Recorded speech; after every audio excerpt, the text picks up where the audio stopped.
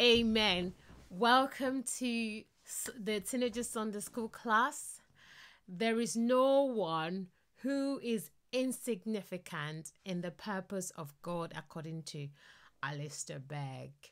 My name is Temitope David, and I want to welcome you to the Teen Sunday School class.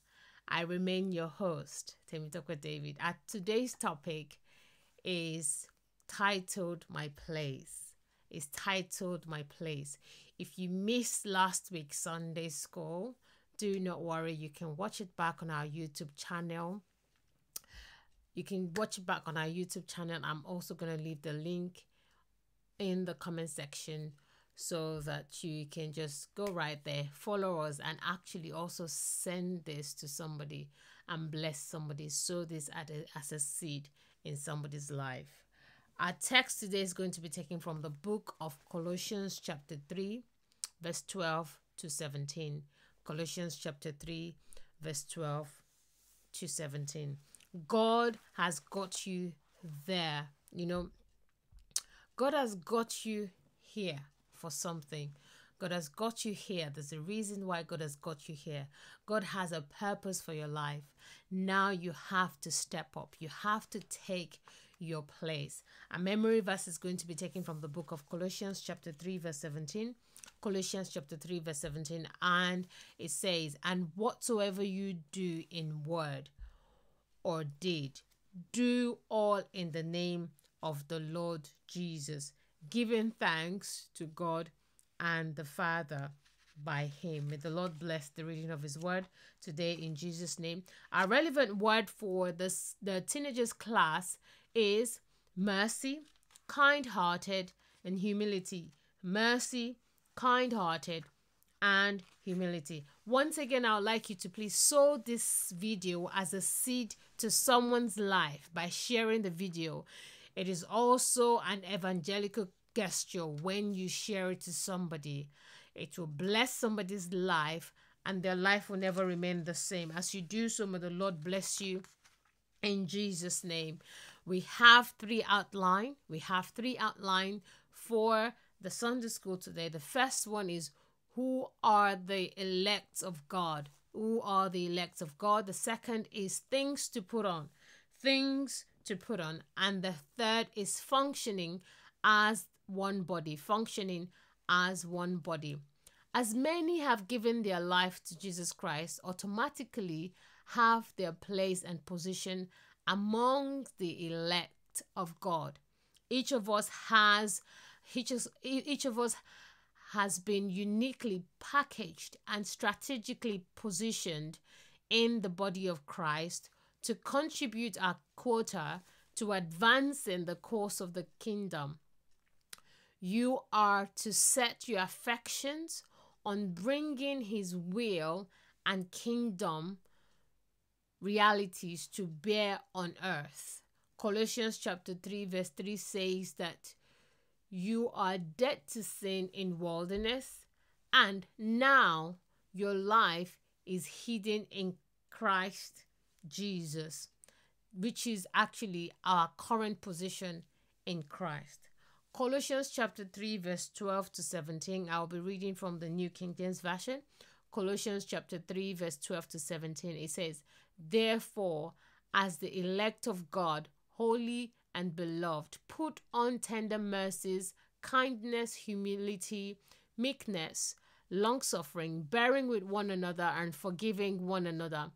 If anyone has a complaint against another, even as Christ forgave you, so you must do. But above all these things, put on love, which is the bond of affection, and let the peace of God rule in your hearts, to which also you are called in one body, and be thankful. Let the word of Christ dwell in you richly, in all wisdom, teaching and admonishing one another in psalms and hymns and spiritual songs, singing with grace in your hearts to the Lord.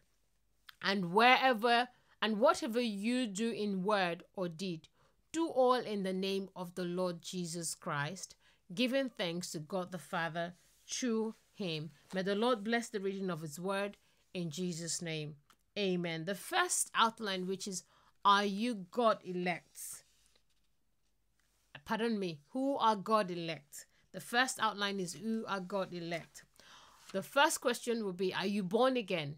That is, have you at any time asked the Lord Jesus Christ to come into your heart? If yes, then you are an elect of God. The congregation of those who have accepted that the atoning sacrifice of the Lord Jesus Christ on the cross of Calvary was for them and have repented of their sins are the elect of God. The elect are the chosen one, according to 1 Peter chapter 2, verse 9 to 11, which says, but you are a chosen generation, a royal priesthood, a holy nation, his own special people, that you may proclaim the praises of him who called you out of darkness into the marvelous light, who once were not a people, but now the people of God, who had not obtained mercy, but now have obtained mercy. I beg you, as sojourners and pilgrims, abstain from fleshly lust, which war against the soul. This verse gives us a few characteristics of the elect of God. The first one is, they are those who have been called called out of darkness into God's marvelous light, living in living sin and darkness, according to 1 Corinthians chapter 4 verse 4 and Ephesians chapter 4 verse 18. The elect are those who in time past have alienated from God, but who have now brought near to the death and resurrection of Jesus Christ, according to Ephesians chapter 4 verse 18. Another one is, the elect are people who are, either to obtain mercy, but now, they now have obtained mercy in Christ. And the mercy they have obtained is continually enjoyed in his provision. This reference is taken from the book of Hebrews chapters 4 verse 16. The elect are people who see and understand their status as strangers in this world and live their life in anticipation of home going someday. 1 Peter chapter 2 verse 11, Hebrews chapter 11 verse 14 to 15, and Galatians chapter 5 verse 16. If you have time, I would like you to go through the pages of the Bible and pause this video and search your scriptures. The other outline is things to put on.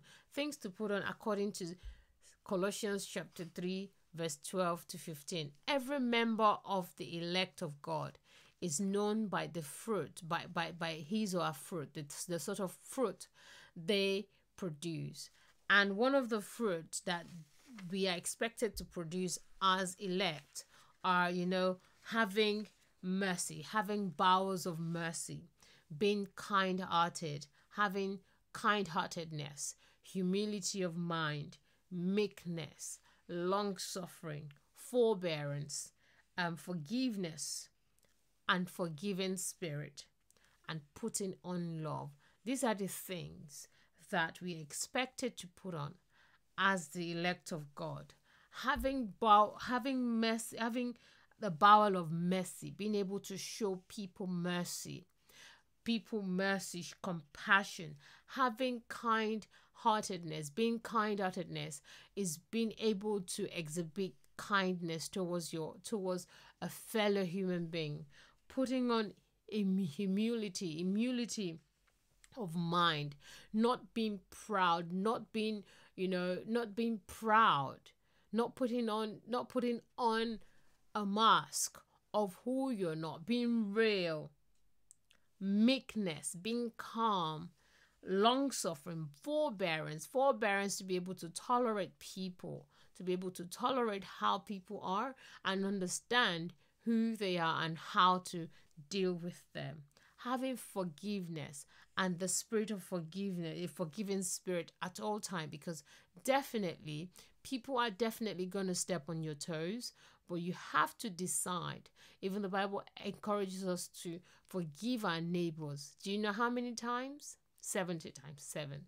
So please, it's important that we have this, and most importantly, we put on love. Love, they say, covereth multitude of sin. If you have the love of God in your life, you will be able to move on beyond, just the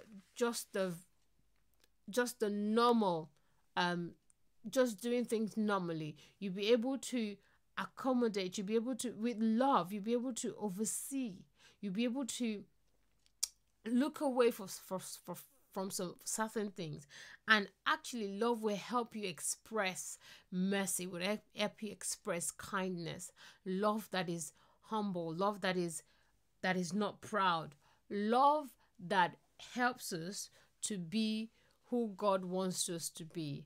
And expressing the love of God puts us in a place as an elect of God. The other one is functioning as one body, according to 1 Corinthians chapter 12, verse 12 to 31.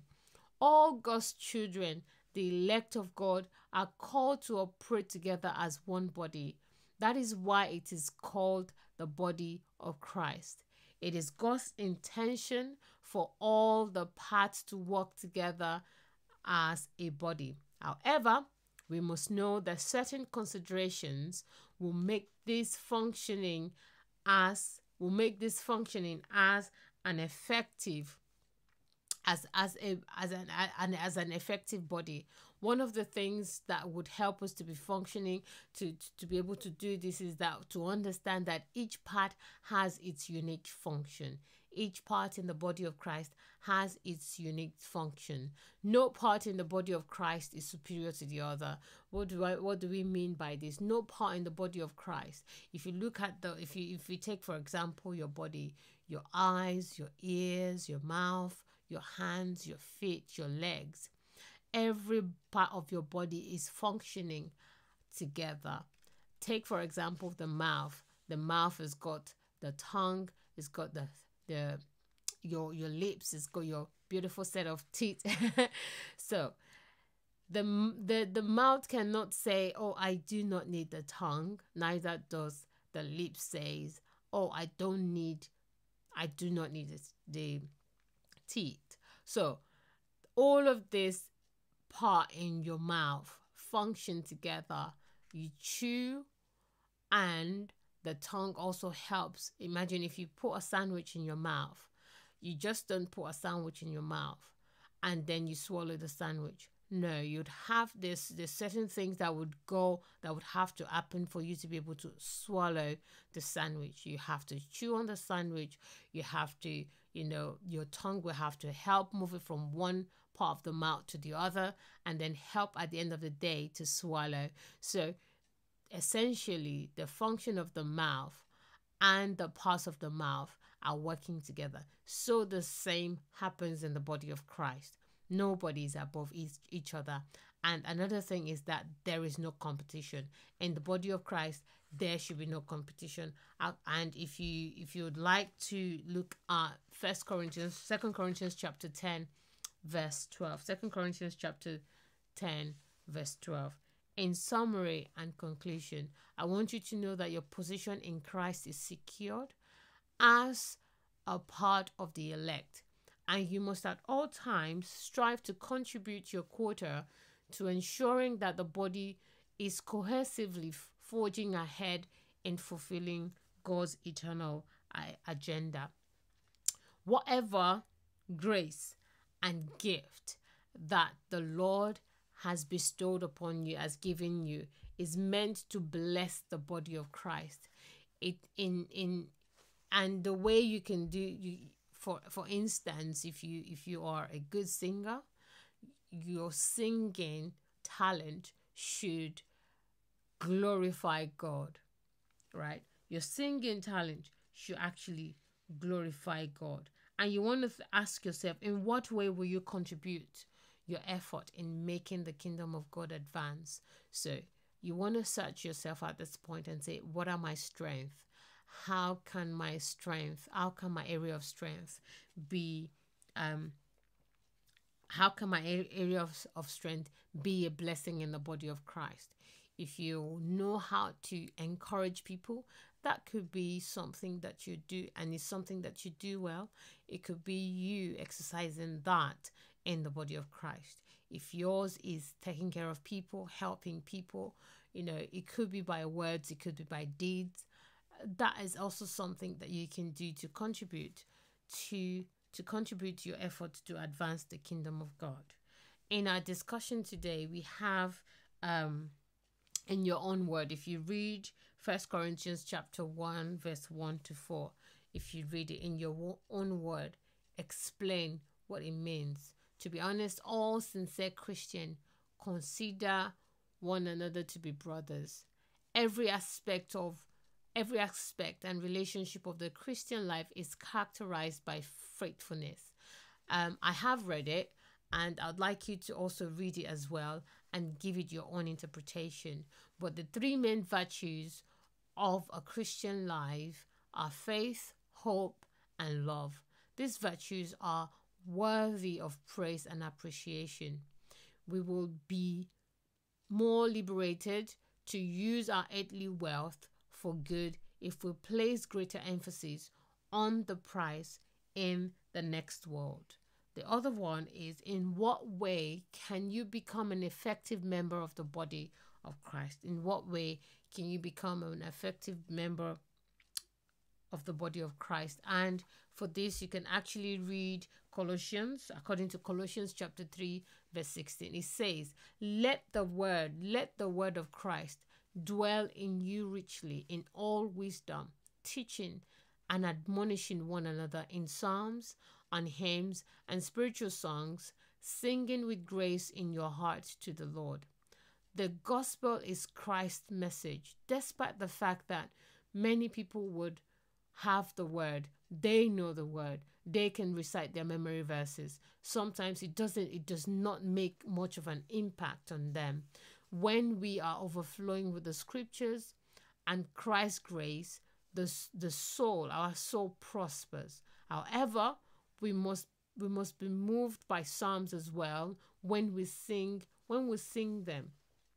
And it's important that we carry out all our tasks in the Lord Jesus' name and with a firm belief in our resilience on Him. We must not just avoid hurting people or anyone, but we must try to help everyone. Those who are God's holy, cherished elect must always ought to be meek and sympathetic towards everyone. Although conflicts do occasionally occur in our society, where there is so much corruption in the hearts of men, however, it is our responsibility to show one another grace by replicating the forgiveness that leads to our salvation. Let God's peace, which works in all of those who are His, rule in your hearts. Giving thanks to God makes us more amenable to all men. The gospel of Christ is the message. Although many people possesses the term, it might not sometimes have much impact at them. And at this point, I just want to, encourage you to just perhaps, if you might be thinking in your heart, do I even have a place? If perhaps you are asking yourself, do I have a place? Do I have a place in this body of Christ that I'm talking about? First, I want you to know that God loves you no matter what, and He cares for you. He wants to give you a place in Him. He wants to make you His home no matter what you've done or how you feel. God loves you. The Bible says that while we are yet sinners, Christ died for us. And there is nothing that we could do that would make God that will make God to stop loving us or stop loving you. What I need you to do is you need to accept that love.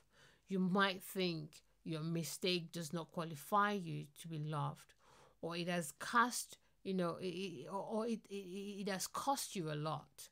It's actually at this point that God is actually wanting to embrace you. You have the opportunity to surrender to Him now.